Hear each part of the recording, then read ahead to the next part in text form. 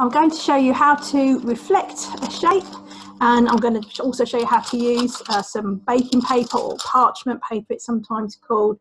If you're at school, we would give you tracing paper, but this is a very good alternative if you're working from home. So first of all, I need to reflect this shape in the line y equals 5. So the first thing I've got to do is draw that line in. So y equals 5, this means that every point on this line will have a y coordinate part of 5. So it's going to cross the y-axis at 5. I'm just going to draw that line in. Now, when we're reflecting shapes, every point has to be exactly the same distance away from the line of reflection, but on the opposite side. So we can do a counting method, that's absolutely fine, but I'll just show you how to use this tracing paper. So if I trace over my shape, roughly like that, and I also just want to show where the mirror line is, and what I then do is just flip that over and position it again. This time the mirror line and the pencil markings are the opposite side of the paper, so I can go over this side of the tracing paper, and I remove that. Don't know if you can see it on the video here, but you can see a very faint line of where the reflected image will be. And once you've got that reflected image, then you can go over it with your pencil and make it more obvious. Okay, so that's this shape reflected in the line y equals 5.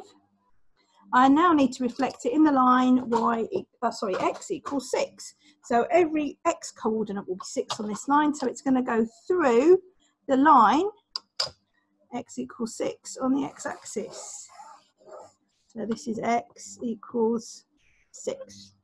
So looking at the shape, I can use my tracing paper again. Okay, you can see that part of the shape, this part here, actually lies on the line of x equals 6. So these points here will remain invariant. They're not going to change, but the rest of the shape will flip over here. So I can move this over and use my tracing paper again, go over the shape. Again, it's very faint, but you get a general idea of where the points are. You can use a counting method. This point is 3 away from x equals 6, so the reflected point will also be 3 away from x equals 6. This point is 5 away from x equals 6, and so on. Sometimes you only need to get a couple of points, and then you can reason out where the other ones will be. Okay. So that's the reflection in the line x equals 6. Finally, I need to reflect this shape in the line y equals x. So I'm going to do that on a separate sheet, otherwise it gets a little bit too busy. So I want to draw the line y equals x. If you can't remember how to draw that line, every y coordinate is the same as the x coordinate. So this line will go through 0, 0, 1, 1, 7, 7, 15, 15, and so on. Okay, so let's just plot a few points that I know are going to lie on that line. Once I've got just a couple of points, I can then position the line and I can draw it in. So this is y equals x. Now, if you have got a diagonal line, these are a little bit trickier than the horizontal and vertical lines in terms of counting squares.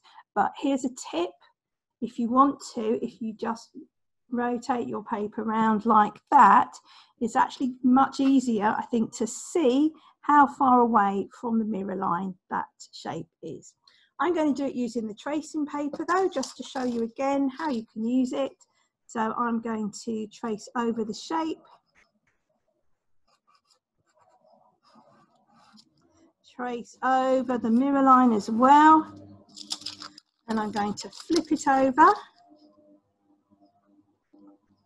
and reposition it here. So just going over the other side of the paper. Lift it off. Again, I've got a very faint impression, but it's good enough to see where the points should be.